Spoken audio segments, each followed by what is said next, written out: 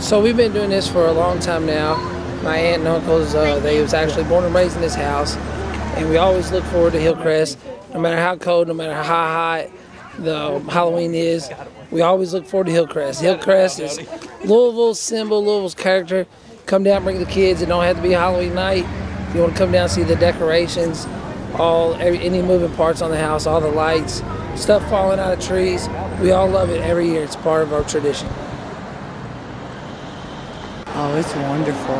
It's great memories. Yes. Making great memories. Yes. We used to bring our son all the time, and now we're bringing our grandson, and couldn't ask for better weather and a good time.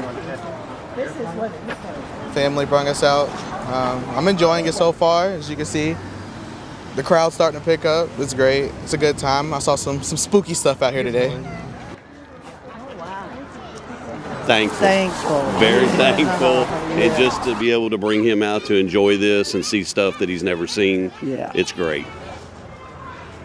I think it's really special. We got a lot of people coming out here, and there's a few houses around that have like little buckets that people can contribute for people that are hungry. So I think it's a really good cause to bring everybody out here.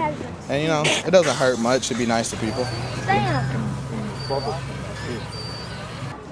It's part of the house. It's part of the block, part of the neighborhood.